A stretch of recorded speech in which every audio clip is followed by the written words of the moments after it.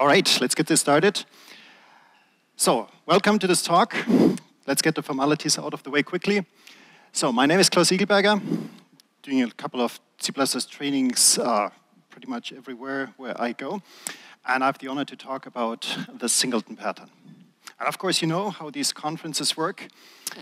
So this talk was actually scheduled for the very end of this conference. And at these conferences, from the very beginning to the very end, with every session, with every talk, the tension, the excitement rises, yeah? Till at the very end, you would have a talk about a very, very controversial topic, and this probably would not work well. So they decided to actually move this talk to the middle of the conference. And so in other words, we're gonna have a lot of fun afterwards.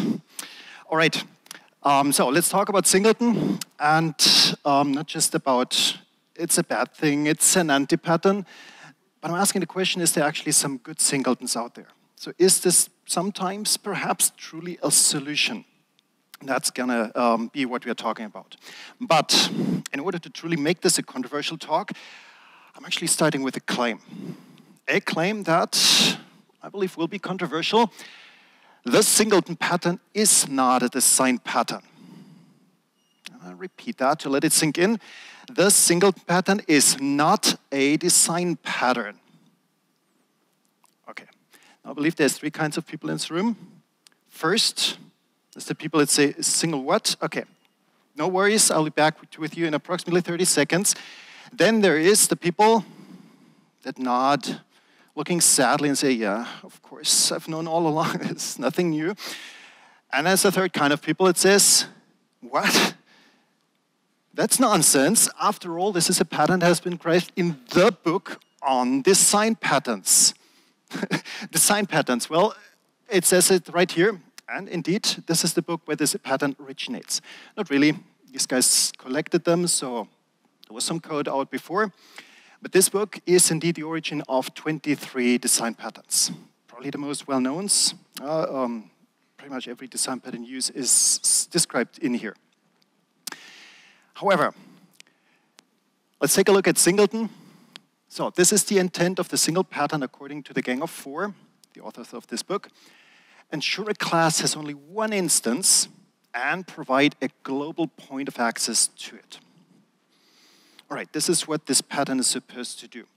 And this is the UML diagram that I give to you.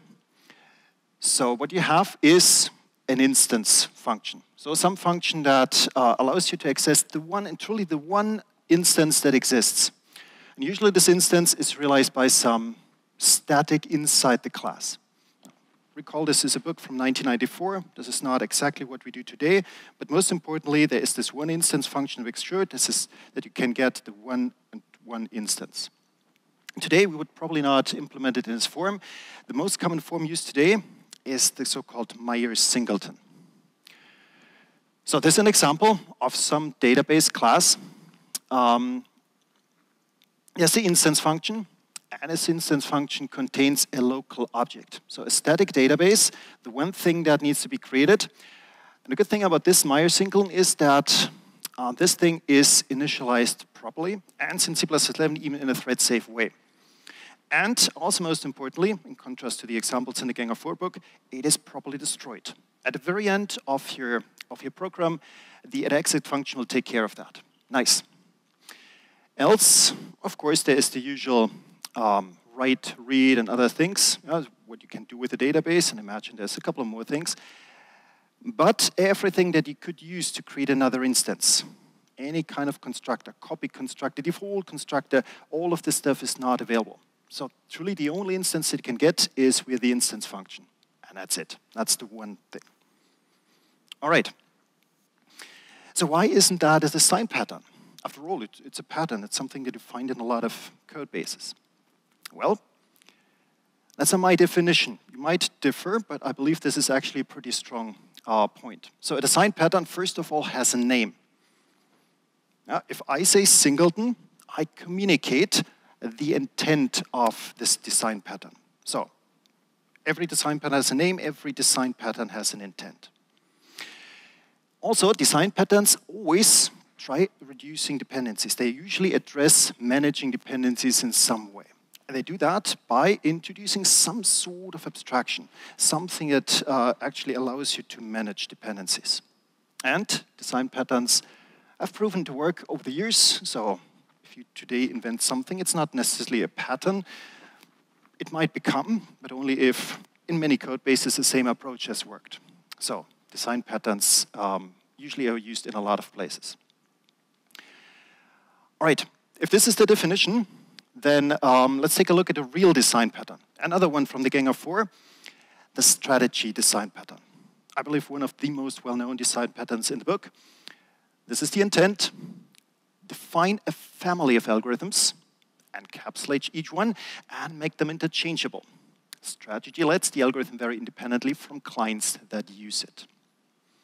So, and this is what such a strategy might look like.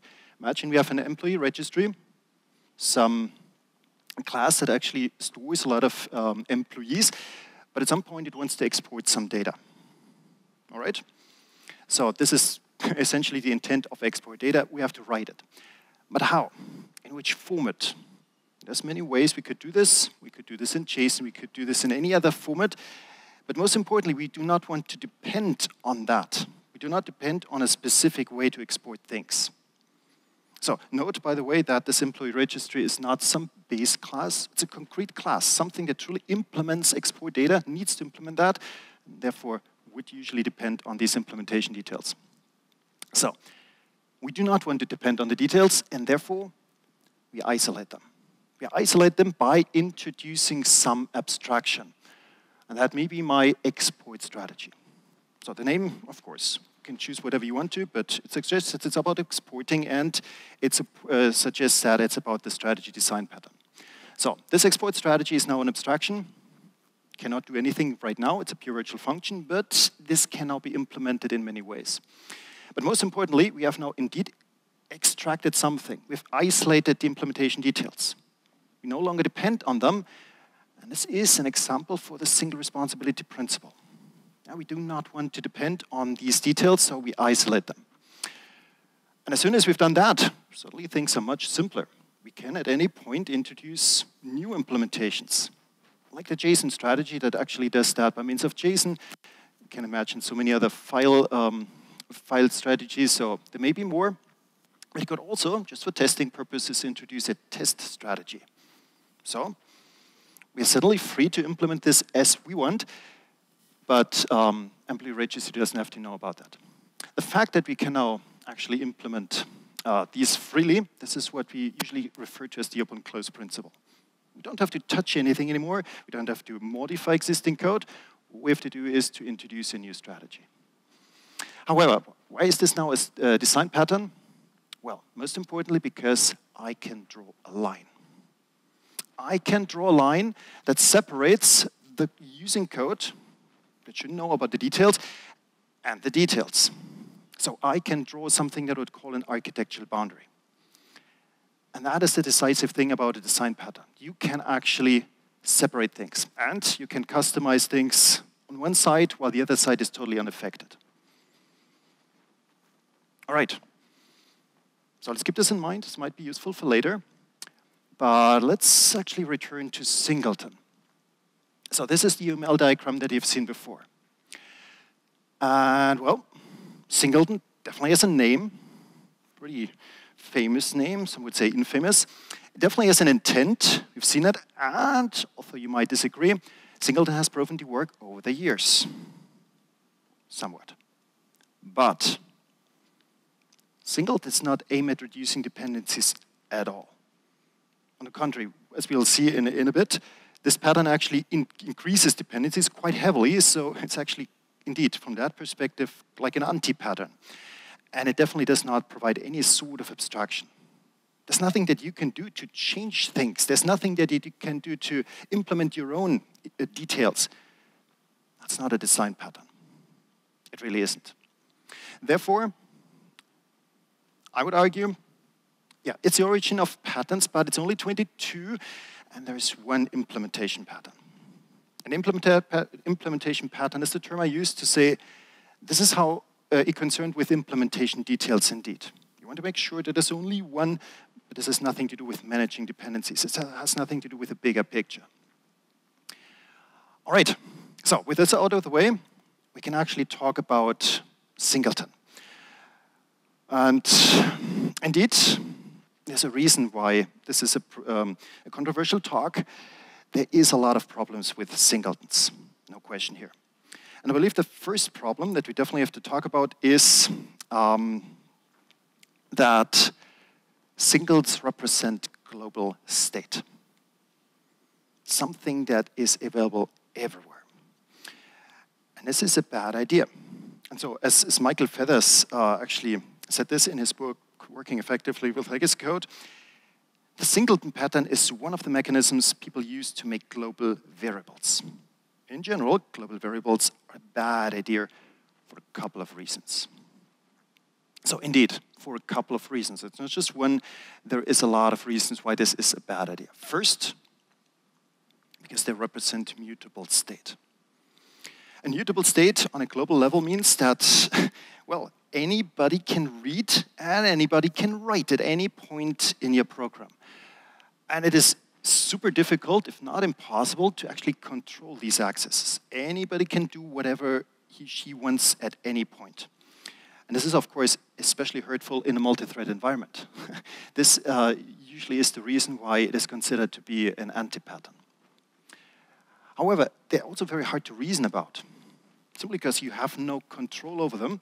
So it is indeed something that you should avoid. If you cannot reason about your program, about whether it's correct or not, if you cannot reason about the state, it is hard. And something I will not go into detail, but it's something that I should at least mention, there's also problems with initialization. So you might, depending on how you do things, run into the so-called static initialization order fiasco. If there is many singles, then in the worst case, even depend on each other. So it just isn't a good idea. And so globals are bad. Okay, Guy, do you agree?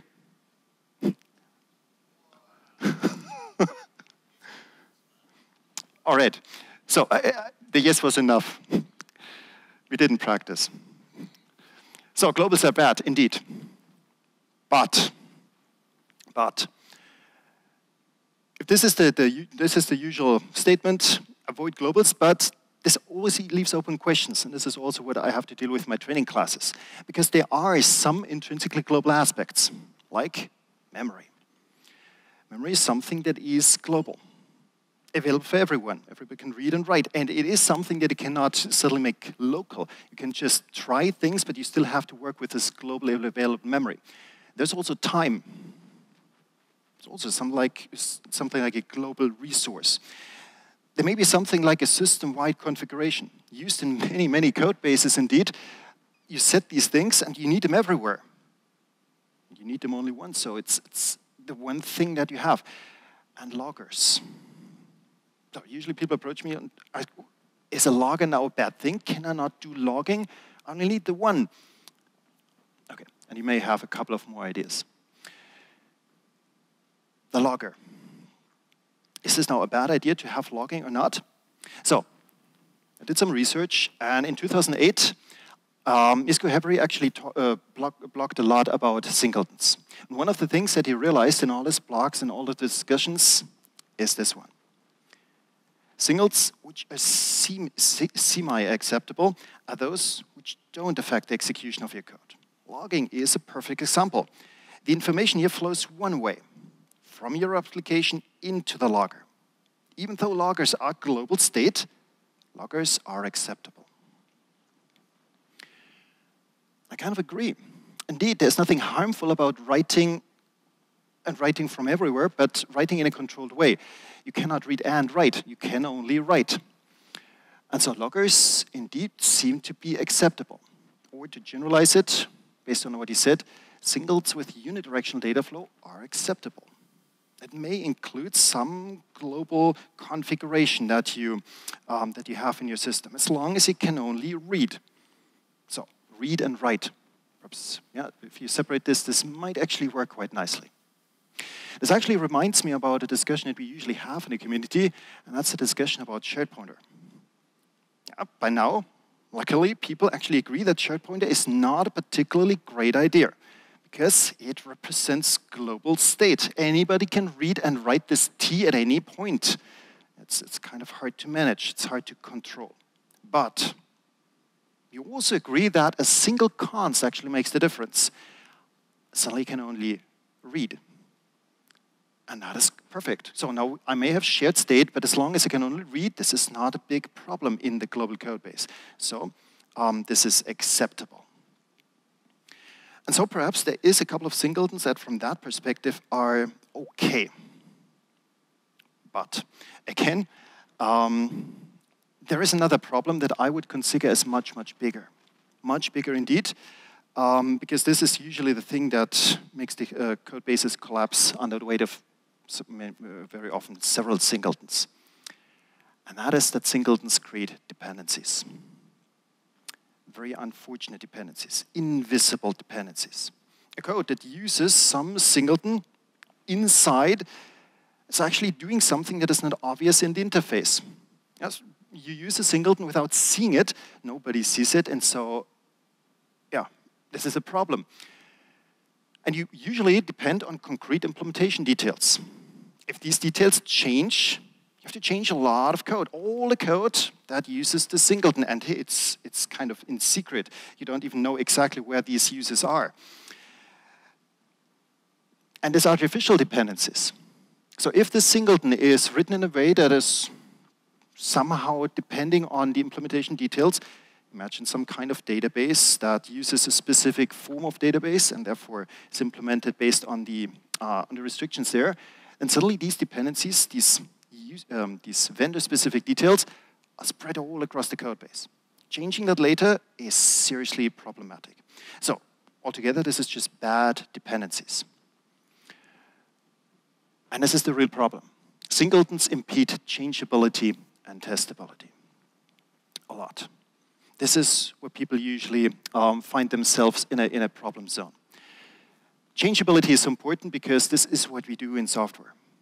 So seriously, the word software comes from the fact that we want to change things. It's soft in comparison to hardware. So if we cannot change things, we do have a problem. Singletons make it so much harder. And tests, oh my. Test that is not testable, code that is not testable is just bad code by definition. And if you have a singleton in there that actually prohibits good testing, it's bad code by definition. And that's a problem. So I think this is what we have to deal with. So yeah, sometimes singletons might be okay, but if these two things are broken, it doesn't work. So what do we do?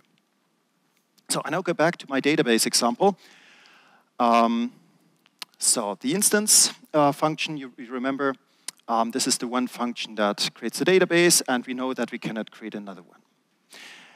Now this database is used in a bigger context. So imagine I have some widget, I have a gadget, of course, and this is now two other classes would use this database. So this one reads, this one writes, and all of them depend on the database. All right. Now, the names, high level and low level. I know this is going to confuse a lot of you because it usually confuses everyone, but this is kind of what we find in an architecture literature. The high level is actually the thing that we consider to be stable. Yeah, I know. You might know it exactly the other way, but at least for this talk, let's assume high level means stable. This is the things that are not changing, and they therefore have low dependencies. Low level, on the other hand, means this is the stuff that changes. It's volatile, it's malleable, high dependencies on many other things. All right. Now, as I know that high and low level is a little confusing, let's think about the standard library. The standard library itself would be in the high level. It's stable. It doesn't change. You can depend on that because it's stable. It's probably the most stable thing that we'll have. Yeah, this is what we make sure in the standardization. Things do not change, and therefore, high level. However, now the database visually is next to the thing that is most stable. Is the database truly stable? Is it truly something that you never change? Well, you might think so. But reality is different. In reality, things change. Perhaps not the STL, but definitely the database. Eventually, we're going to need a new one. So this is what we would like to have, but in reality, it's just the other way around. The database is an implementation detail. It's a concrete detail at the bottom of my architecture. It's the lowest level that you should have. But now, widget and gadget solely depend on something on the lowest level.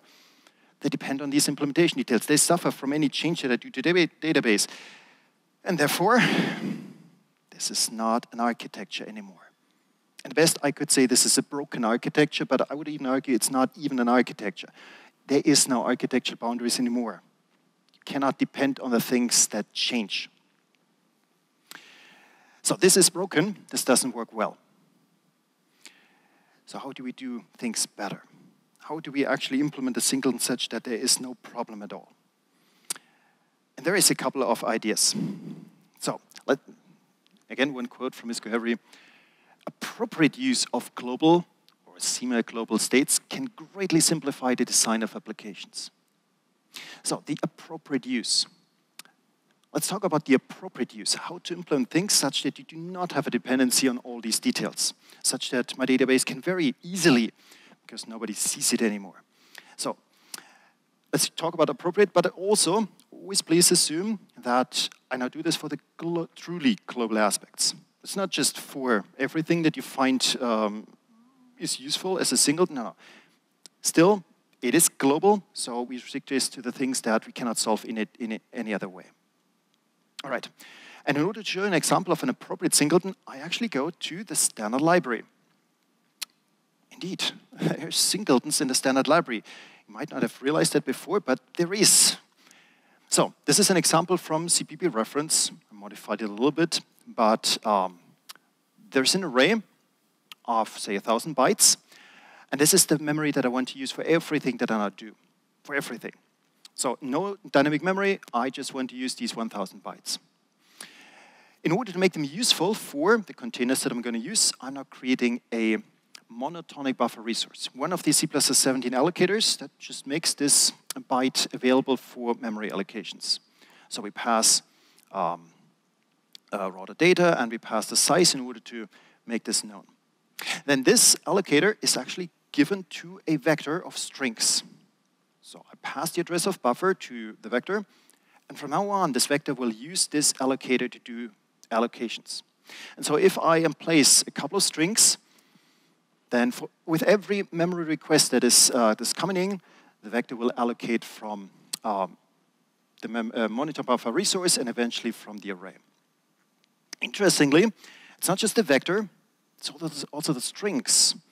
The vector knows that these strings are of the same type in the sense of they're all from the PMR namespace. So it is passing on the allocator, and so also the strings will actually allocate via the monitor buffer resource. So in this entire program, not a single new is called. All the allocations go into the array. And it's enough. 1,000 bytes is just enough. Okay, fascinating story, you know. Back to singleton. On the slide, there is actually a singleton. The one thing that I didn't highlight yet, this function call here, std PMR null memory resource. A null memory resource is actually returning an allocator that used to configure the monitor buffer resource. Because eventually you might run out of memory. So 1,000 bytes is not a lot. And if you run out of memory, then the monitor buffer resource would use the null memory resource to acquire more memory. And the null memory resource is the one allocator that doesn't allocate. Whenever you try to allocate, it throws an exception. Okay, so we truly just use this std array. But this is a singleton. In a totally different form. But it is. And so let's take a look at the gang of 4 statement again. The intent of a singleton: ensure a class has only one instance and provide a global point of access to it. Elegantly, this is actually fully true. So this is now null memory resource from CPU reference. And this is the sentence that we're interested in. The same value is returned every time this function is called. So wherever you call this, whenever you call this, it's always the one allocator that you can get. So yes, you have a global point of access, the function. There's exactly one instance because it's always the same value. This is a singleton. Absolutely. So, in other words, this hides pretty well in here, and you do not care a lot about this. At least you might not. Still, this is a specific dependency on a specific allocator. If now do this or use this in code somewhere, you still have a very specific dependency on that one allocator. But you can actually change that quite elegantly by switching to a function called getDefaultResource.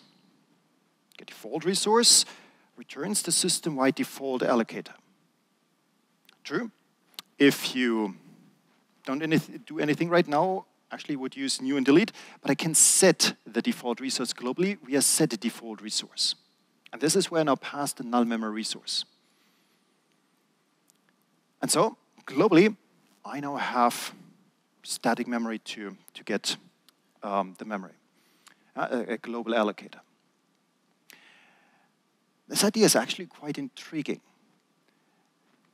You cannot get another allocator. You cannot get another null memory resource because actually you don't know which object you would have to create. Null memory resource returns not an object of a specific type, it returns a pointer to base. And this is why I can put my own things in here. I have suddenly the ability to customize the system-wide allocator also by providing my own allocator. You can write an allocator in a few lines of code, provide it here globally.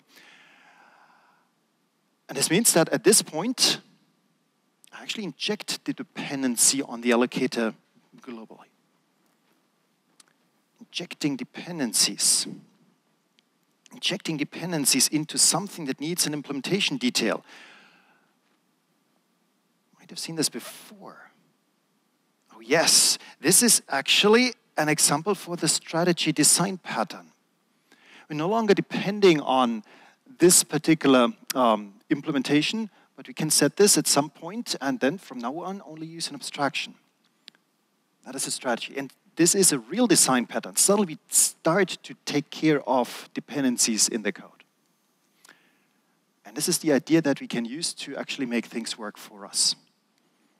So let's go back to our database example. Let's first identify the reason why this doesn't work.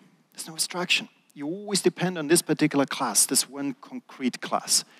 So let's turn this around. Let's introduce some kind of abstraction. And I do this, for instance, by means of a persistence interface class. A good old base class with a couple of pure virtual functions. This here in the private part. And yes, I admit I threw in another design pattern, the template method design pattern, which we also know as the non-virtual interface idiom. So it is a base class with a virtual, a destructor, pure virtual functions, etc. And of course, all of the affordances, all of the operations that we need to actually use this persistence. So read, write, and a couple more stuff. This is now the base class for, obviously, our database. Database is persistence interface. Implements all the functions that it needs to. By that, actually, we have an abstraction in place. Now, this abstraction wants to be set globally, and so we have a getPersistence function. And we have a setPersistence function that takes a pointer to a persistence interface. Any one, also yours if you want to. The last thing we need is the thing that we keep in secret, the one true instance of this persistence system. This is the instance. This is not something that you share with others. This is somewhere hidden. Nobody knows that. The official interface is get and set. This is implementation detail. Now, this is the stuff that we need to implement. At some point, there's the definition of the instance. Okay. Get persistence returns this one instance, and set persistence, well, sets it. All right. But now, of course, we never want to return a null pointer. By default, it would actually be reasonable to use the database. By default, not necessarily for everyone, but as a default, this is fine. But at the same time, we never want to create a database if it's not necessary. That would be bad too. So We just fill this with a little bit of code. We fill this with a static bool. So this bool is totally artificial. There's no other reason for that except for the fact that it is initialized only in the first time we enter this function. So this bool is initialized only once, exactly once. Now, I initialize this with what is called an immediately invoked lambda expression. It's a local function object that I call immediately. So note the braces here. And this does the following. So it checks the instance, and if it is not set yet, then, and only then, only under this, in this case, we create a database, and we actually set the instance. And return true. Okay, so whether we return true or false doesn't matter at all. This is a value that's never used. It's totally artificial, but we have now set the instance, and we would return it. Okay. So, and now in secret, we've actually fixed our single implementation completely. Now what we have in a high level is the persistence interface. Everything now depends on this interface, and it's an interface. It's not particular implementation details, it's just an interface abstraction. So widget and gadget are fine. You will not experience any changes because of persistence interface. There's also the database up here. Still kind of in the high level because it's used, but in secret. Nobody knows about this fella anymore. No class, nowhere in the entire code depends on the database. It's a secret implementation detail. And you couldn't create a copy of it because you would know that it exists. And still, at any point, you are now able to introduce a custom persistence system. Something for testing purposes, something different than the default. You are in charge to change things. And that ultimately gives you the power to control things for tests or any other situation. So in other words, this is now truly managing dependencies. This is now software design. By the way, this is what we usually refer to as dependency inversion. So suddenly, all the dependencies go upwards. Now it's a true architecture again. Before it just wasn't. Now this works pretty well. So this kind of dependency inversion is definitely the first step towards an appropriate singleton. And you might achieve this, for instance, by means of the strategy design pattern. This dependency injection is just the right thing to use here. And I would call this an appropriate singleton simply because user code no longer depends on one specific implementation. You have some freedom. Yeah, you have freedom to adapt. You can also test things more easily. You can customize at any point with whatever you have in mind. And yeah, as I just said, suddenly you can test things. You can test the code it uses a singleton, of course, as long as you know that it does use that singleton. And suddenly, it enables you to cope with intrinsically global aspects in a reasonable way, in an appropriate way. All right. So still, it's still global. As for the few global aspects, so this is the one thing that you should always keep in the back of your mind. So in summary, the singleton pattern is not a design pattern. This is exactly why there are so many problems with it. It represents global state. This is why we have to be a little cautious. And so we should only use it for the truly global aspects. A few things that we just cannot handle differently. It should definitely be designed for change and testability, because else it just does not work well, else it is an anti-pattern. And so you might throw in a strategy design pattern to make it useful. So it is definitely an anti-pattern if it is used naively. But it can actually be a solution if used appropriately. If things can be tested, if things can be changed, that is kind of the key for proper software design. All right, with this, I'm done. Thank you very much.